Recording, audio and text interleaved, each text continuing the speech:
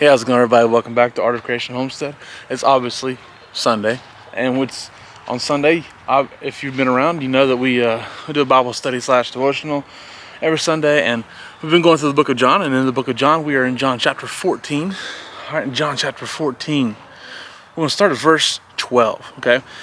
In this portion of the scripture, we're going through a period of time after the Last Supper. Jesus is essentially preparing his disciples for his death. Okay, he's what I would say here is that it's summary, final instructions of his teaching for his disciples, a summary of his teachings, the final instructions, and just final preparation in general for his disciples and the hard times they're going to face after his death, when the 3 days without him. Okay, so in John chapter 14, we're going to start in verse 12.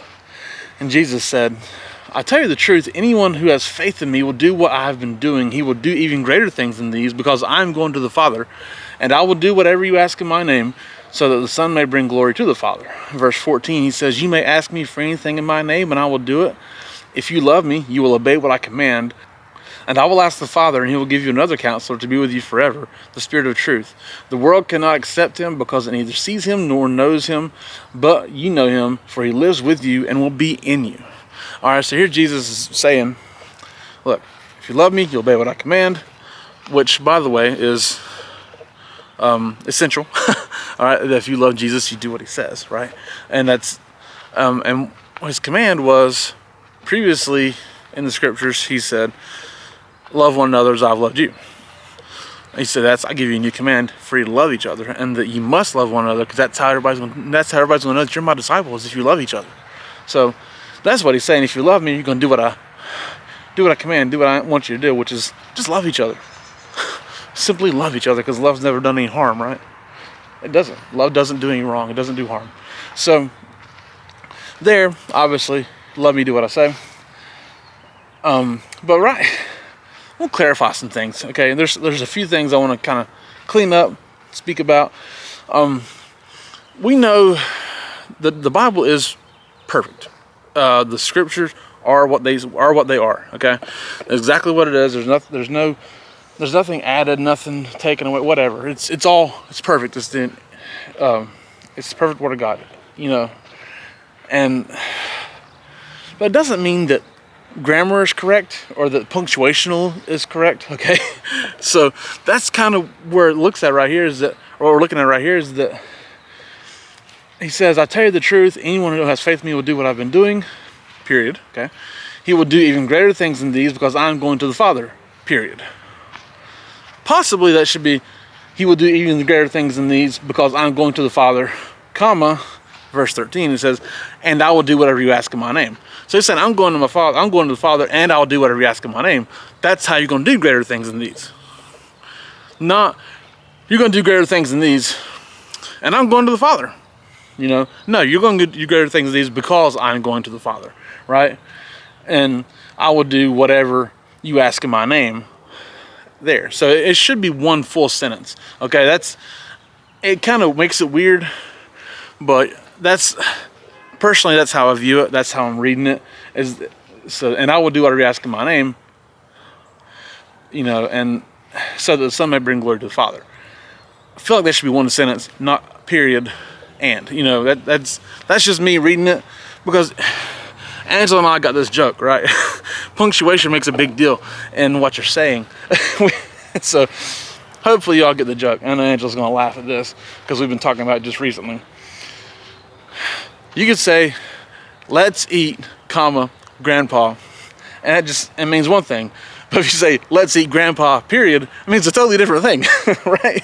I mean, that comma makes a big difference, because one thing is just, "Hey, let's eat, Grandpa." Another thing is, "Hey, Grandpa, sorry about your luck," right? But sorry about it, Angela. I know you're laughing at me, but it just punctuation makes a big deal and changes how things are read and how they're understood sometimes.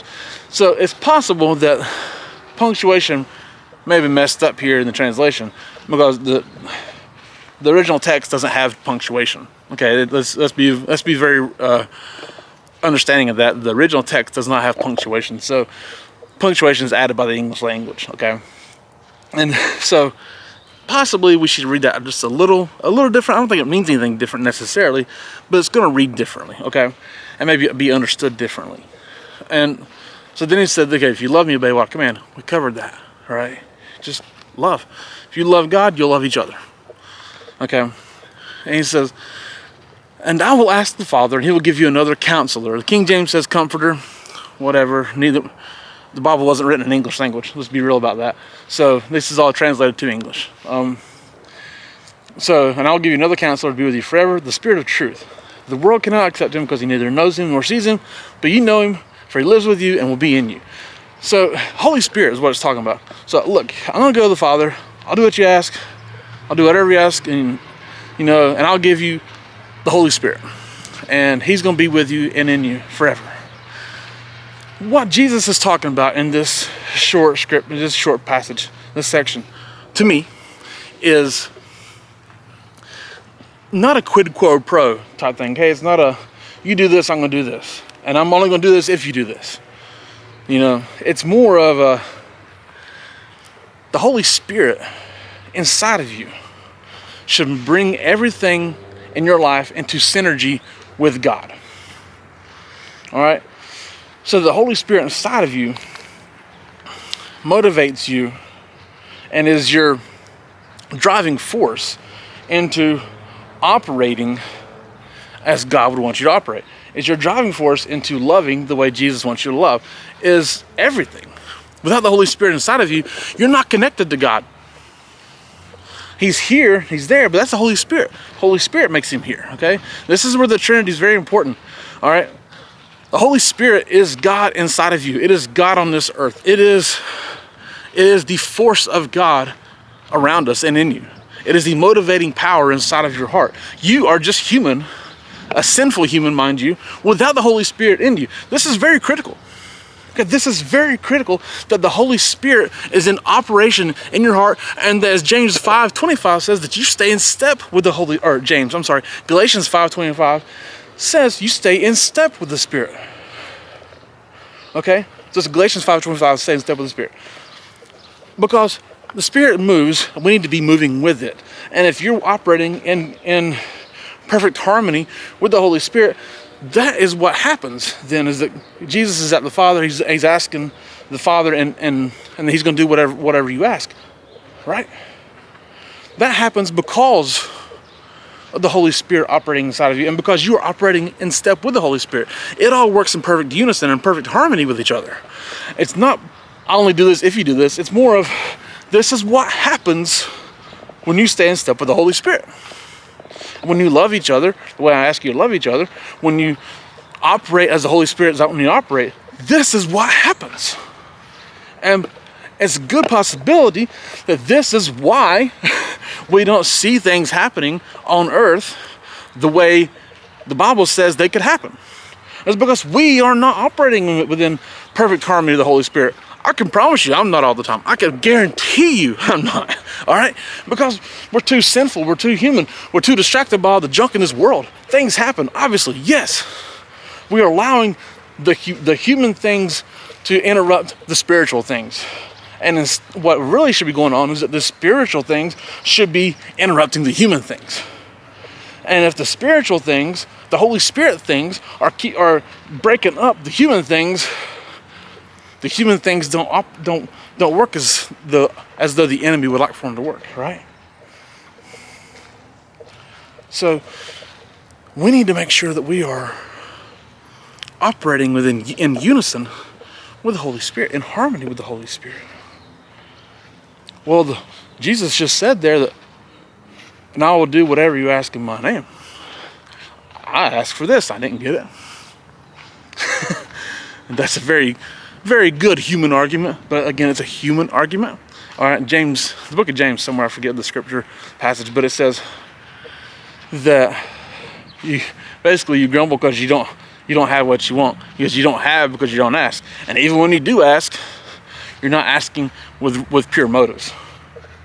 So he's just saying, yeah, you don't have anything because you don't ask, you don't believe. He's also, you don't believe, because you don't believe that when you do ask, you're going to get it.